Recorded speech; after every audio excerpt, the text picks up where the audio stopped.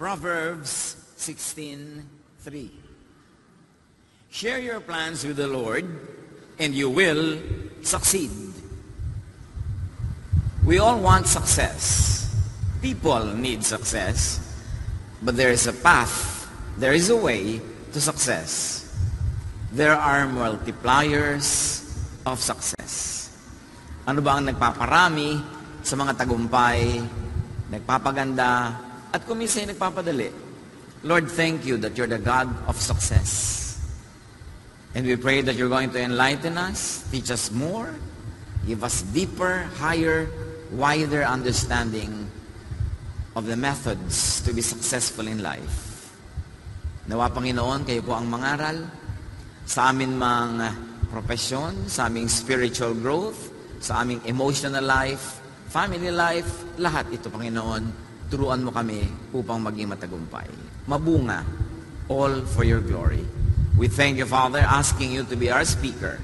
In the name of Jesus, your Son, our Lord.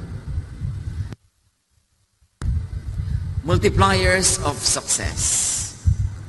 True spirituality, true godliness should lead to a very fruitful and a very successful life, because Jesus says, I came that you might have life and have it abundantly, have it to the fullest. It is the intention of God through Jesus that we all become very fruitful and successful. But one multiplier of success is knowledge. Karunungan, kaalaman. Outstanding education is very important, which could be informal or formal. May mga merong formal education, they go through schools, through various ways of learning, pero marami ring informal ways to be knowledgeable, to observe, to learn from the experienced, to learn at the seat of masters. Lahat yan, education. Proverbs 4:5-8. Get wisdom, get understanding. Do not forsake wisdom, and she will protect you. So mahalaga, natututo. Kaya mahalagang nag-aaral hindi lang sa mga formal teachers, kundi sa ating elders, sa ating co-workers. At sabi nga ng desiderata, even the dull and the ignorant, they too have their story. Lahat may maituturo sa atin. Kahit yung itinuturing ng iba na hamak, mababa ang kalagayan sa lipunan, pero kung specialization niya ang isang bagay, lagi yun ang ginagawa niya, marami tayong matututunan sa kanya. So get wisdom. Always learn. Which is important, be teachable. Be willing to be told, to be corrected, to be taught, to be tutored, to be guided, to be taken by the hand. Dapat huwag laging mag-alam-alaman. Marunong tayong manahimik para makinig sa marunong at nang lalo tayong maging marunong. Proverbs 3:1-2, My son, do not forget my teaching, for they will bring you prosperity.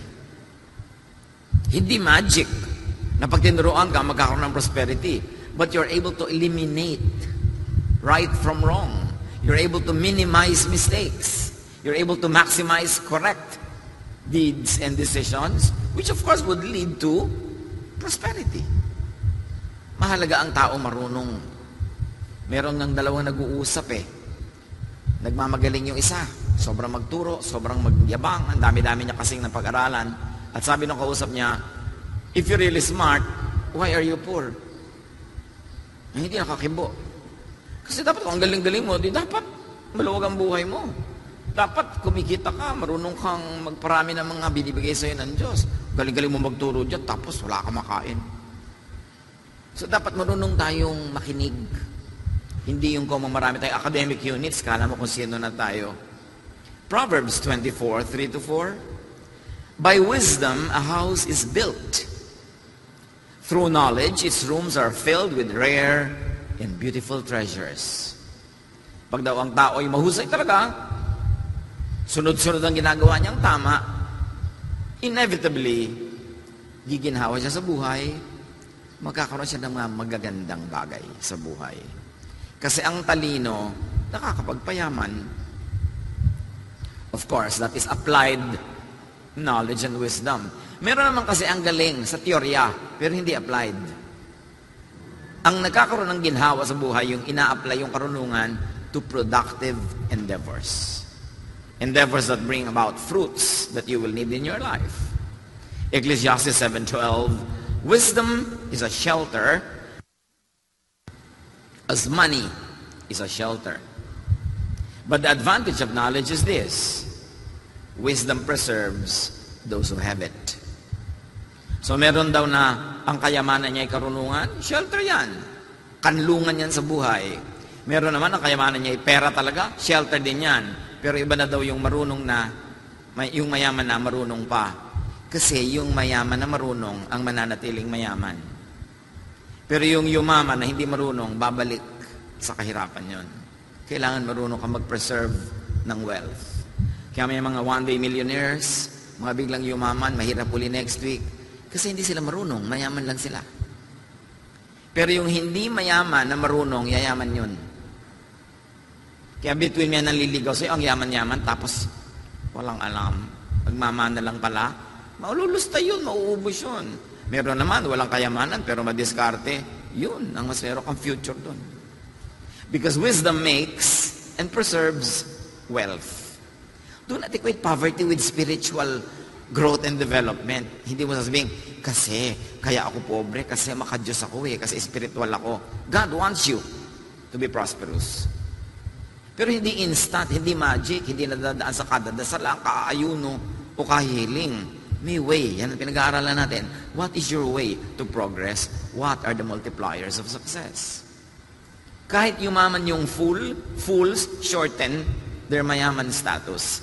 They cannot be mayaman for long pagka hindi sila marunong. Hosea 4:6, my people are destroyed from lack of knowledge. Nakakasira talaga ng buhay ang kawalan ng karunungan at kaliwanagan. At ang tao hindi dapat tumitigil mag-aral. Meron ako isang kilala, paborito niya sabihin, pwede na ako umuwi, may natutunan ako. Kasi everyday, ang goal niya, may matutunan. Kahit matuto ka sa labandera kung paano magkusot, may natuto ka sa isang baker kung paano magpaalsa ng tinapay, may natutunan ka, yaman ng yaman yung utak mo, hinahanda mo yan for productivity which could lead to prosperity. Another multiplier of success is significant specialization. Kailangan hindi sabog. Kailangan hindi kalat. Meron nagsasabi, huy, dapat maging national scientist ka. Dapat maging national artist ka. And the answer is, yung mga ganyan, dapat teenager ka pa, may ginagawa ka na para magpunta ka doon sa ganong award. Kasi hindi pwedeng 40 na, 50 na, tsaka ka pala magsisimula. Lifelong work para maging national anything. At dapat nakafocus ka. Gusto mong maging national artist, puro arts ang kakainin, gagawin, ipoproduce mo for the remaining siguro 40 or 50 years of your life. Pero kung may konti kang arts, may konti kang science, may konti kang ganito, tapos nagpamilya ka, bumuhay ka ng mga anak, hindi ka magiging national artist or anything.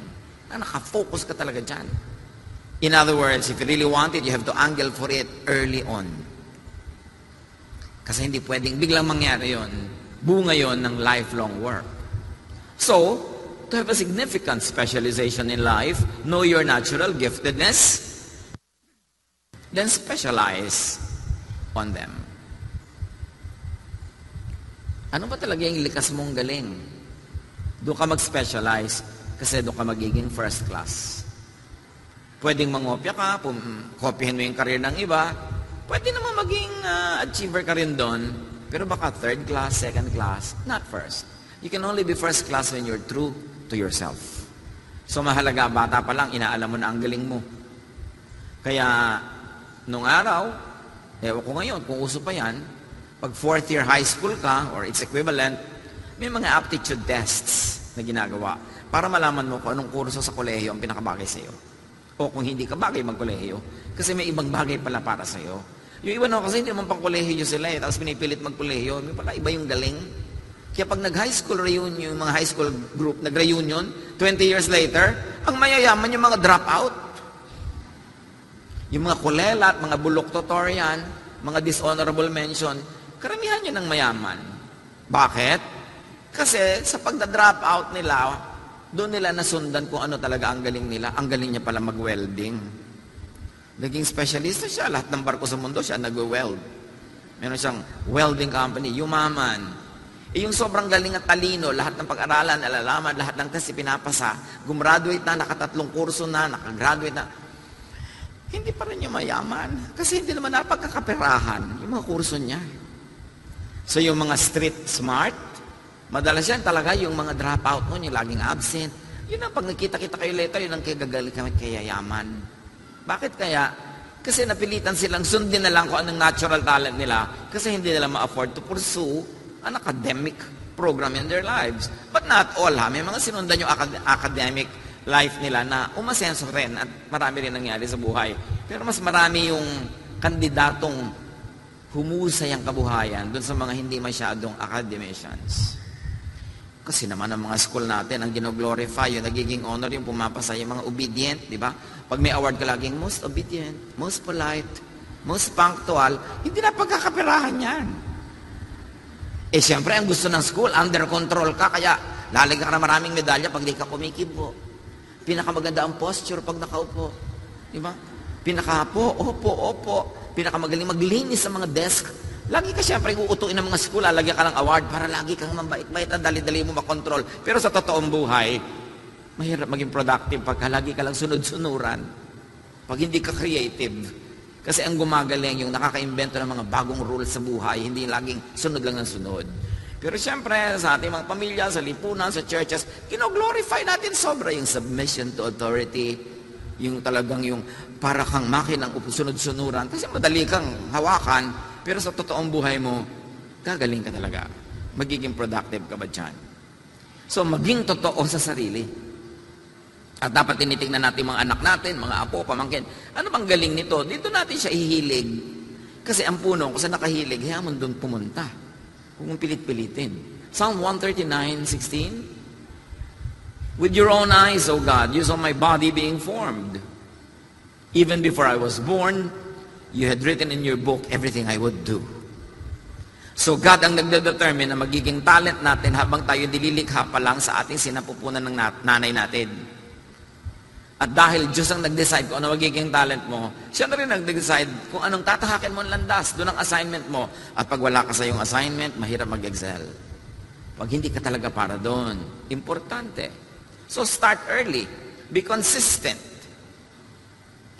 Para may mangyari, kailangan meron kang specialization. Be faithful to your nature. Because when you are true to yourself, ang pinag-aaralan mo, yung talagang gusto mo. Ang ginagawa mo, yung talagang gusto mo, then you will not work. All your life, you will play. Because when your work is something you like, it is actually play and not work. Ephesians 2:10, for we are God's handiwork, created in Christ Jesus to do good works, which God prepared in advance for us to do. Hindi lahat ng sinasabing good works, religious work. Anything that's good for people, for humanity, for the planet, for society is good. Religious or non-religious. And God gave you a natural inborn talent for you to have an assignment, a calling, a mission in life. And when you pursue that God-given talent and calling, you will be in the right path to success. And the shortest distance between 2 points is a line. So dapat diretso ka doon sa pupuntahan mo. Hindi maraming liko dito, ay atras, liko doon. Enroll sa ganung course, ay atras, enroll sa iba. Ang daming mga oras na pwedeng masayang. Romans 12:6-8. We have different gifts according to the grace given to each of us. If your gift is, let's say, teaching, then teach. If your gift is singing, sing. If your gift is this, then do this. Huwag mong piliting maging iba. 1 Peter 4:10, each of you should use whatever gift you have received. Paano po yan?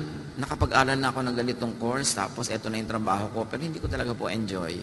Well, habang hindi ka papatay, pwede ka pa mag-change ng career. Kung 5 taon na lang po ang natitira sa buhay ko, lalo na, 5 taon na lang pala, huwag mo nang sayangin, mag-change ka na ngayon. Kasi next year, 4.5 na lang yan. Kahit putri na lang, kahit huling hininga mo na, pumunta ka doon sa tama mong lugar para doon ka man lang mamatay. Huwag mo sabihin, tagal na po ako dito mataas na ang posisyon ko. Mataas nga ang posisyon mo, masaya ka ba? Kung hindi ka masaya, you cannot be your best. Dapat doon ka sa kung ano ka. Hindi yung tinutula-tula ni Shakespeare sa Sonnet 29 tungkol sa taong kinakainggitan. Sabi niya, desiring this man's art or that man's scope with what I most enjoy, contented least. Yung gustong-gusto ko yung ginagawa niya, gustong-gusto ko yung accomplishment niya, tapos ako lit-lit ang nagagawa ko. Patitingin ka sa iba. Kaya niya naggagawa yun, kaya marami siyang nagagawa. Siguro kasi yun talaga siya. Ikaw, hindi siya. Ba't mo yun nahahangarin? Unless ikaw ay siya rin, na hindi mo lang na-develop, then pwede mo siyang kopyahin. Pero huwag mo siyang kopyahin dahil lang sa bunga niya sa buhay. Kasi kung hindi ka ganun puno, hindi ka mamumunga ng ganun bunga. Be true to yourself. Proverbs 22:29. Pag daw may specialization ka, may pag-aaral, may training, and you are true to your nature, do you see someone skilled in their work? They will serve before kings. They will not serve before officials of low rank. Pag daw magaling ka, maglilingkod ka sa mga hari, baka ikaw pa yung maging hari. Magaling kang maggupit, pinag-aralan mo talaga yan, nag-specialize ka, ang gugupitan mo hari. Ngayon, hindi ka magaling. Ganyan lang ang alam mo, mapurol pa yung gunting mo. Siyempre, ang gugupitan mo yung mga yagit-yagit niya sa kalye. Nabayaran kang 20 pesos, 15 pesos. Kasi hindi ka magaling Pero yung magaling na barbero, ang ginugupitan nun, yung mga pinakamagagaling ding mga kliyente. Yung magaling na cook, ang pagluluto nun, yung pinakamagagaling na mag-order sa kanya magluto. Yung pinakamagaling na magplansya, ay pagpaplansya niyan, yung mga reyna. Kung sinusunog-sunog mo yung pinaplansya mo, baka ikaw ang plansyahin ng amo o ng kliyente. Lahat ng magagaling, nagkikita-kita sa taas. Ano man ang skill mo? Pinakamagaling ka mag-manicure? Siyempre, ang manicure mo, hindi lang yung mga nagtitinda ng mga kamatsili sa palengke. Bagamat hindi naman masama silang client, nagbabayad din yun. Pero, ang galing-galing mo kasi, tataas ka ng tataas, na kahit manicurista ka, you are the manicurista queen.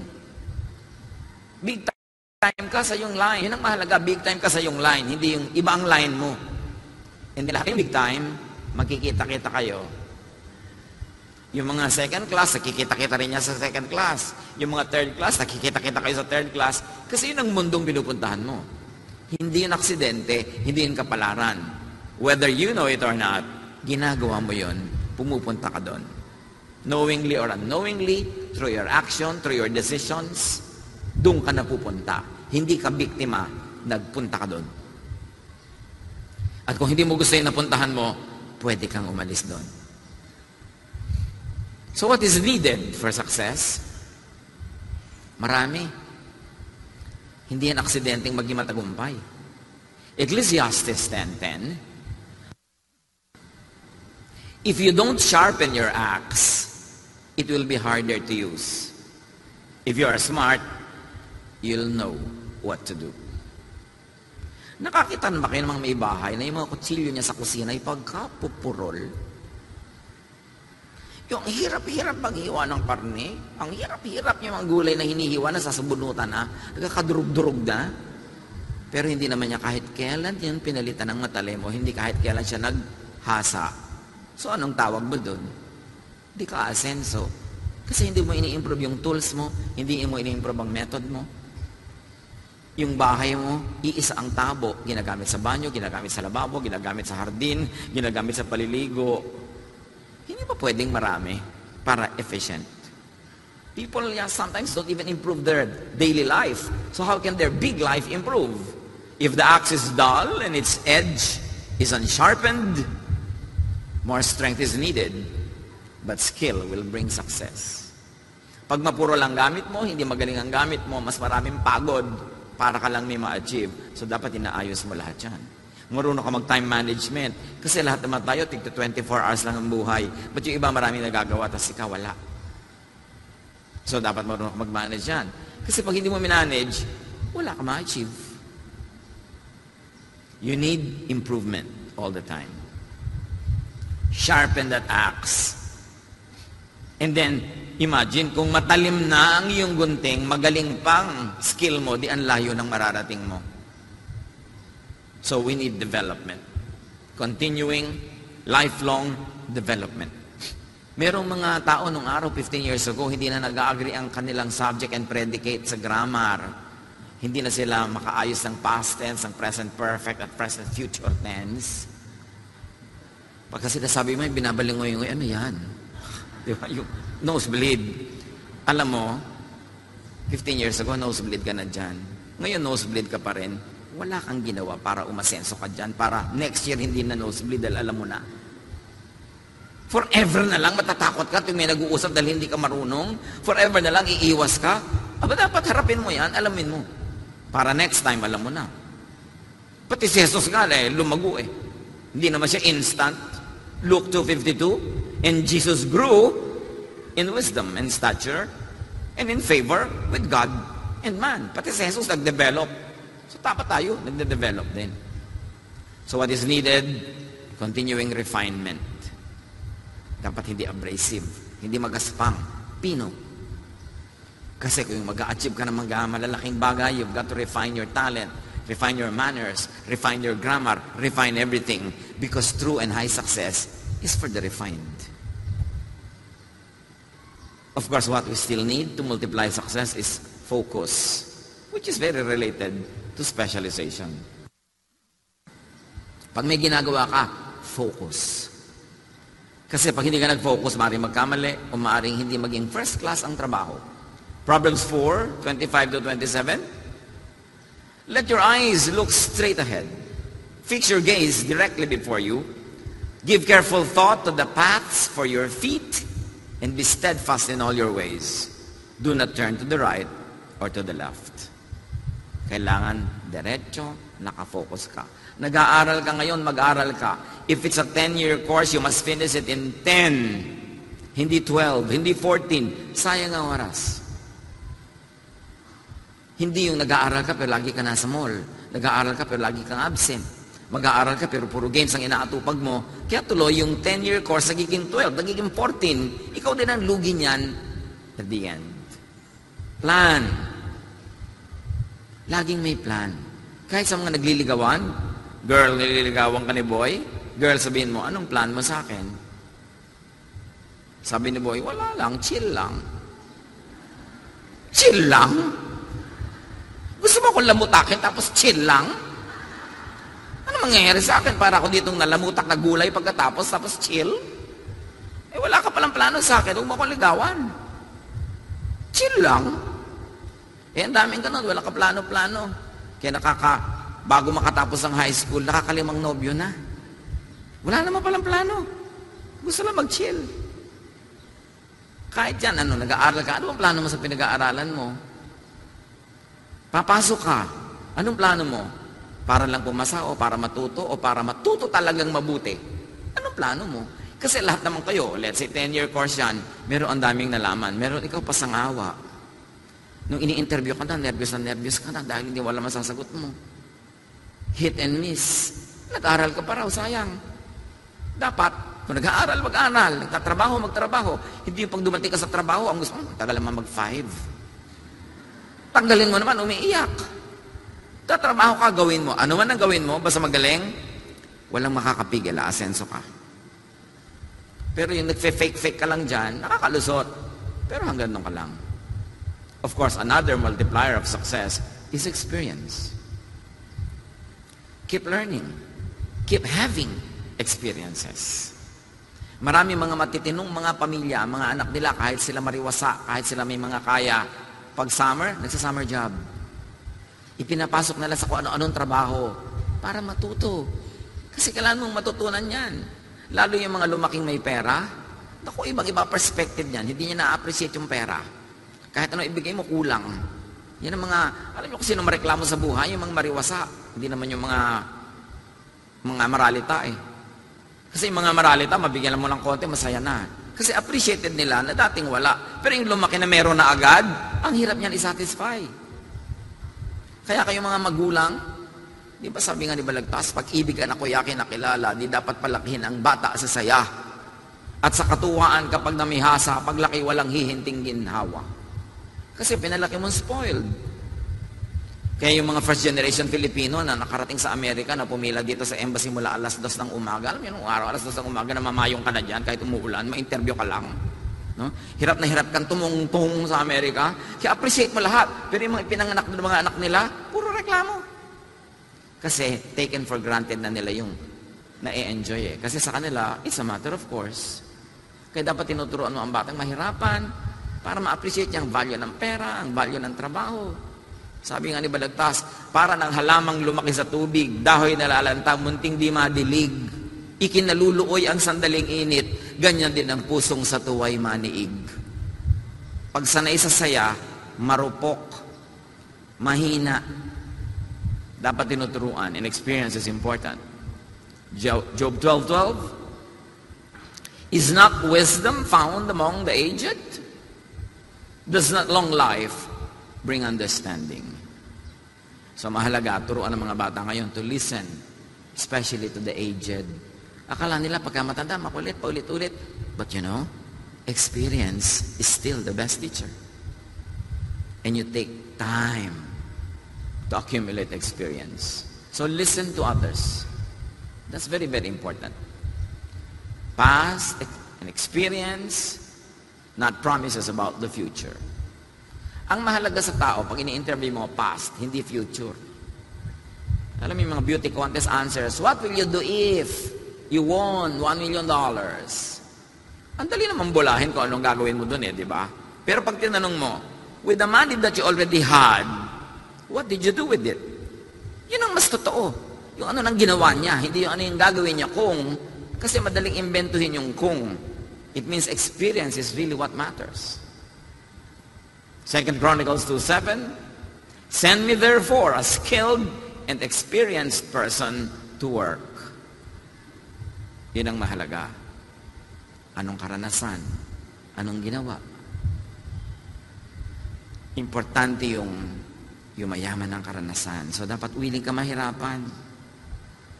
Yung hindi laging ginhawa, hindi laging comfort zone. Because the world and life is not a big comfort zone. Maraming discomforts. And another very important multiplier of success is communication skills. Related to what we were saying about predicate and subject, no matter what you do, it's important. Napakahalaga nun. Yun lang, napakayaman at napakamakapangyarihan ang pwede mag-break ng grammar. Kapatid, pag may nakita kayong isang word, saan nyo man nabasa na hindi nyo alam ang meaning, Google nyo, mag-dictionary kayo, hanapin nyo. Huwag kayong pumayag na may nakita kayong word, tapos papalampasin nyo lang na hindi nyo inalam kung anong kahulugan nun. Kasi magkikita pa kayo uli nun. Paulit-ulit. Tapos hindi mo pa rin siya kilala, ikaw ang lugi doon. Yung hindi marunong magsalita, lugi sa buhay. Yung matalino, tapos hindi marunong magsalita, daig ng walang kaalam-alam, pero kaya ganda magsalita. Exodus 4:10, nung tinatawag ng Diyos si Moses for a big mission, Moses said to the Lord, pardon your servant, Lord, I have never been eloquent. I am slow of speech and tongue. Tinatawag ka ng Diyos sa mission, sasabi mo, hindi po ako magaling magsalita. Sige, tawagin mo yung kapatid mo, siya ang spokesman. Pero hindi ko makakalusot, ikaw pa rin ang papagawain ko nito. So dapat inaaral, hinuhusayan ang pagsasalita. Hindi lang correct grammar, tamang korte, magandang bitaw. Hindi pag nagsalita kami naiinis. May nagagalit sa'yo, pag nagsalita kami, lumalayo ang loob. It's important to be liked and to be likable. For you to succeed, you will need people's help. And people help those they like. And if you are not likable, no matter how talented you are, people will not help you, you will not succeed. Learn and keep on learning good graces, especially good communication skills. Huwag mo sabihin, hindi mo favorite subject yung English, yung literature, kasi kailangan mo yan sa buhay. O anumang language, kailangan mo yun. Magtatrabaho ka, magnenegosyo ka sa Cebu, magaling na, mabuti ka na magbisaya doon. Para pag nandun ka, nagka-Cebuano ka, mas madami bumupo ka sa pinto. Kung saan ka man pupunta. Aral ang tao, huwag kang tamad. Proverbs 25:11, a word fitly spoken is like apples of gold in a setting of silver. Pag daw maganda ang bitaw ng salita, maganda ang choice of words, maraming magagandang nagaganap. Merong isang tao, bata-bata pa siya, may tumulong sa kanya sa probinsya na isang lalaking may edad na mukhang may kaya sa buhay. Pero tinulungan lang siya. Dinulungan siyang tulungan. Itong tinulungan, nag-iisip, babayaran ko ba ito? Kasi tinulungan niya ako, alangan man ko mo may kaya siya, ipresyong ko na libre. Pero pag tinanong ko naman kung magkano, baka may insulto. So ano itatanong mo? Ito, Sir, magkano po ang service nyo? Tinulungan lang ako kita, hindi naman ako naniningil, baka may insulto pa ako, di ba? Pero pag hindi ka naman bigla nagbayad at nag-thank you ka na lang, baka nun mainis siya na, libre? So sabi nitong tao na to, paano ko po kayo mapapakonswelohan sa pagod nyo? O, di ba, ang ganda. Ganon din yun, magkano? Pero hindi ganon ang sinabi mo. At sinabi mo rin, by asking that, na hindi ka nang titiway. So, paano ko po kayo mapapakonswelohan? Beautiful speech. Sabi ng matanda, yan. Yang ngiti mo na yan. Yan na ang konsuelo ko. Diba? Ang ganda nang namagitan ng communication sa kanila. Pag ang mga tao, refinado magsalita, hindi pa daskol-daskol, hindi pa balang-balang, ang uwian, suntukan. Colossians 4:6, let your conversation be always full of grace, seasoned with salt, so that you may know how to answer everyone. Alam niyo, nung araw, umabot pa ako rito, bagamat batang-bata pa ako. Pero may mga nag-uusap nun, pag nagkilala sila for the first time, magpapakilala halimbawa si Andres Bukid. Andres Bukid po, pag-utusan po ninyo. Diba? Ang ganda, polite ng mapag-uusap ng mga tatanda natin noon. Pag ang nakausap mo Amerikano, pag-utusan po ninyo, uutusan ka nga. Kasi hindi nila alam na refinement na culture natin yun eh. Nung araw, makasabat na nga po, di man dapat. Ang polite. Sisingit ka sa usapan, di man dapat. Kaya marami tayong kantang kundiman. Yung kundiman, ako karapat dapat sa'yo. Kung di man bagay sa iyong karikta ng aking pagdulog ng pag-ibig. Kaya kundi man kung hindi man. Ibig sabihin, napaka-apologetic, no? Yung pakonsuelo. Nung araw yung matatanda, pag-aabutan ng anak ng pera, hindi sa itong, eto, diba? Dahil nagnganga pa ang matatanda noon, sasabihin, panganga po. You depreciate what you're giving, hindi mo pinapalaki, panganga lang. Pambato po ng ibon. Hindi naabutan mo ng mga pera. Para lang, huwag siya magmukhang binibigyan mo talaga ng anything significant. Politeness will get you places. Dapat polite. Proverbs 22:11, one who speaks with grace will have the king for a friend. Maraming pinto ang bubukas kung mahusay ka at sincere, hindi nang bobola na magsalita. And when you deal with people, respect privacy. Observe some respectful distance, respect their discretion, para hindi ka parang bulldozer na pumapasok sa buhay ng may buhay. Huwag tanong ng tanong, huwag urirat ng urirat, marunong makiramdam, tahimik ka lang, so you will not be abrasive and you will not be found abrasive. And of course, you need for success a very wide social base. Sinabi na natin noon, people need help to succeed. So, the more people you are helping, and the more people who help you, the more chances of you together becoming more and more fruitful. Ecclesiastes 4:9-12. Two are better than one because they have good return for their labor. If either of them falls down, one can help the other up. But pity anyone who falls and has no one to help them up. Also, if two lie down together, they will keep warm. But how can one keep warm alone? The one may be overpowered, two can defend themselves. A cord of 3 strands is not quickly broken. Isa lang ibig sabihin, mas marami kang kaibigan, mas marami kang kapalagayang loob, mas matibay ang buhay mo. Mahulog ka man, may dadampot sa'yo, may gumulo man sa'yo, may katulong ka, may katuwang ka. So, ibig sabihin lang nun, have quantity of friends. It is important. Maraming mga hanap buhay, kailangan mo meron ka talagang wide social circle. Proverbs 14:20, the poor are shunned even by their neighbors, but the rich have many friends. And because of that, the rich become richer. Bakit yung poor are shunned by their neighbors? Hindi lang dahil poor sila. Yung poor na molestador, yung poor na laging nakahingi, yung poor na laging nangaabala, yung poor na, sabi nga ng matatanda, pag nailubog ang kamao, ilulubog hanggang siko. Pag binigyan mo ngayon, bukas sa kaabang na. At pag binigyan mo uli, on the third day, automatic na yon. Bibigyan mo na siya lagi. Kaya iniiwasan tuloy.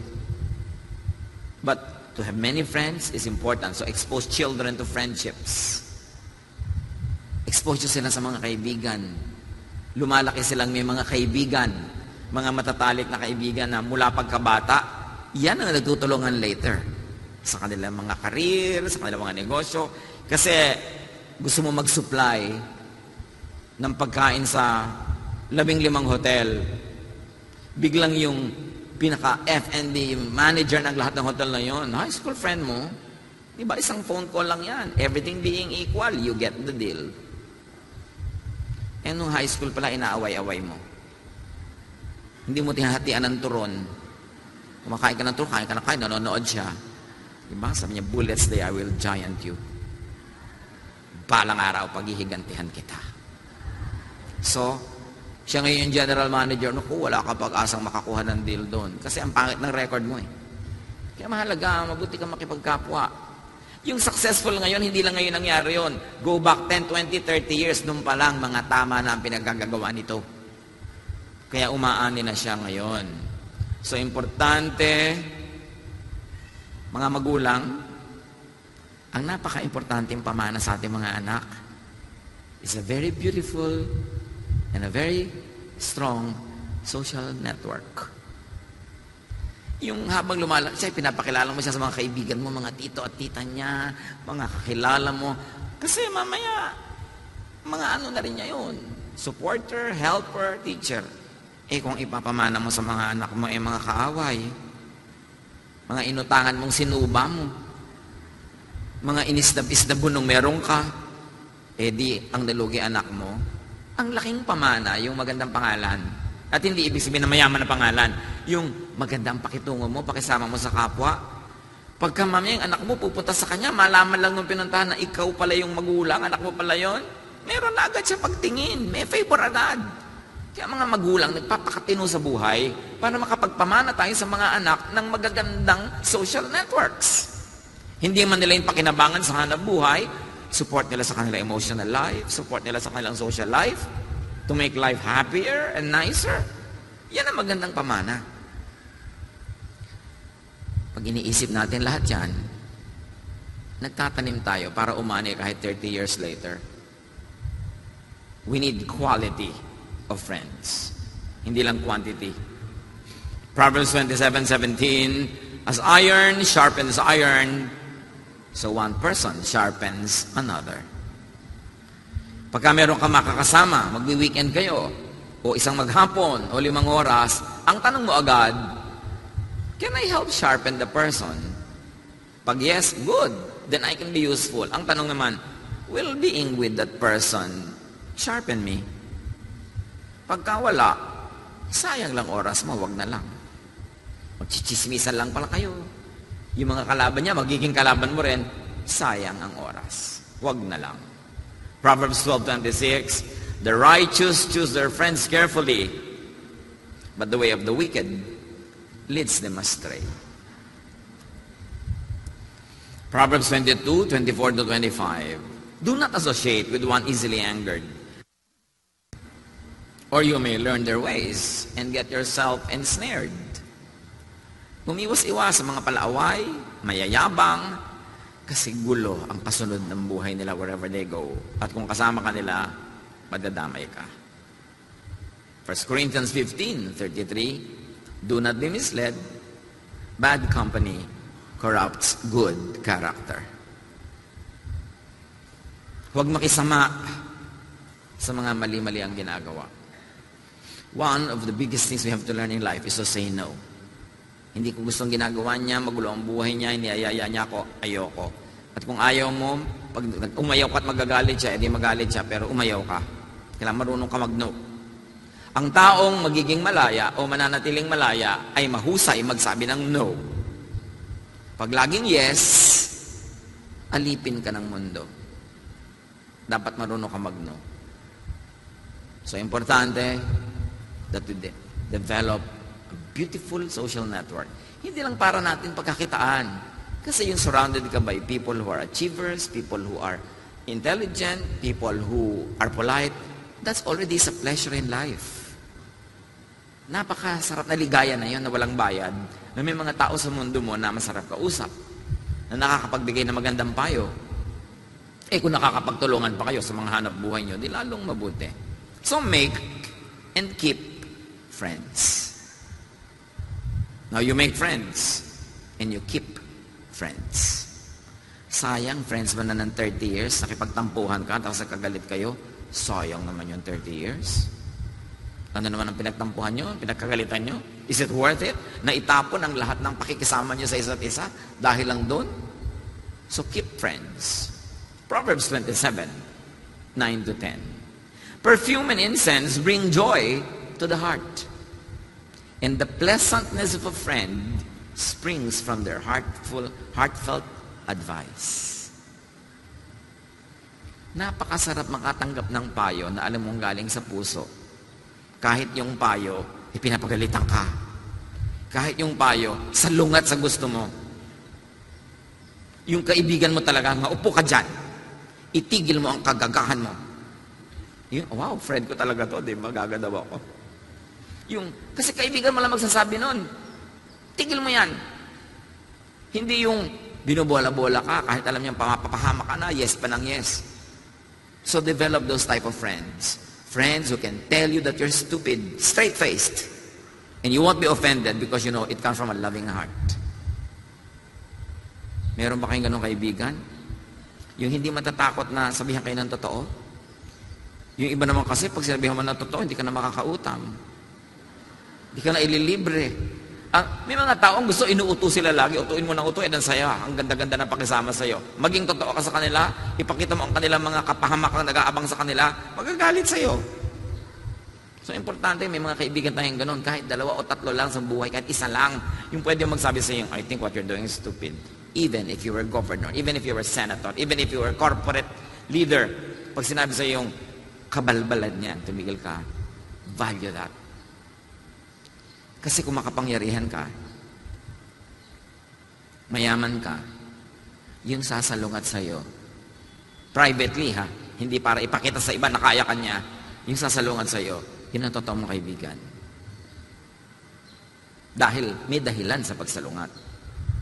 So sabi sa Proverbs 27, do not forsake your friend or a friend of your family.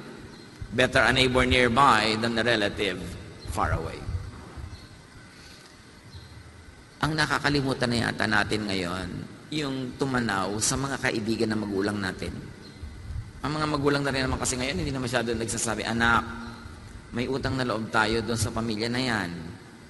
Anak, nung araw kami ng tatay mo, nung hirap na hirap kami sa buhay, bata pa kayo, tinulungan tayo nung tao na yon. Dapat ikinukwento nyo yun sa mga anak nyo.